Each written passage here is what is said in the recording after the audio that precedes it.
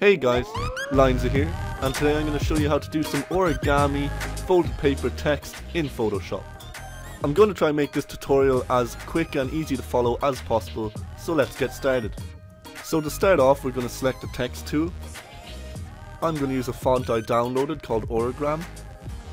This is completely optional though, feel free to use whichever font you'd like. Okay, so I'm just going to hide the previous text I made. Then I'm just going to go ahead and click on the screen and type in whatever I want the text to say. For the purpose of this tutorial, I'm going to have it say text. Yet again, just for the sake of this tutorial, I'm going to add an individual colour to each letter. This is also completely optional, but I think it yields cool results. Okay, so now that we have our text made, I'm going to right click on the text layer and select rasterize type. This will just allow us edit the text in ways that otherwise wouldn't be possible. Please note though that once you rasterize your text layer, you will no longer be able to change what the text says. Okay, so now we're going to start adding the actual effect. To start off, select the rectangular marquee tool and just make a selection along the line of where you want to add the shade. Once you've your selection made, select the burn tool and make sure that your brush hardness is below 10%. I'm going to use a brush with a size of 45 pixels and I set my exposure to 28%.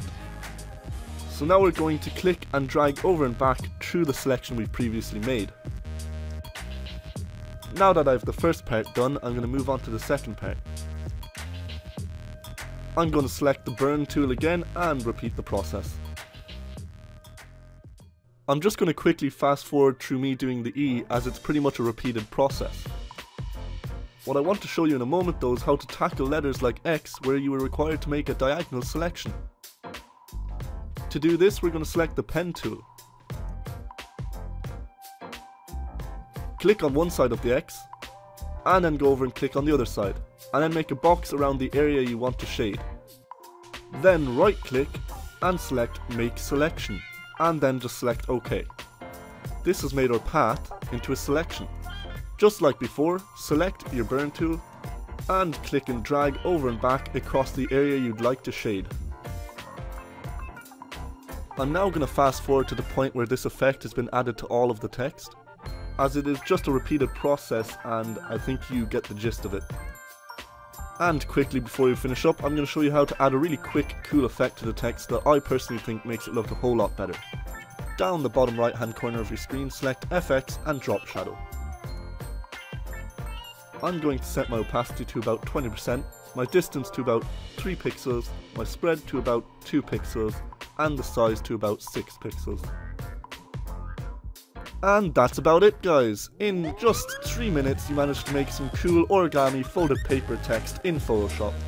On screen now you'll see the finished product along with one of my other Photoshop text tutorials which you may find useful. That's it for now guys, I hope you found this video helpful and I'll see you in the next video.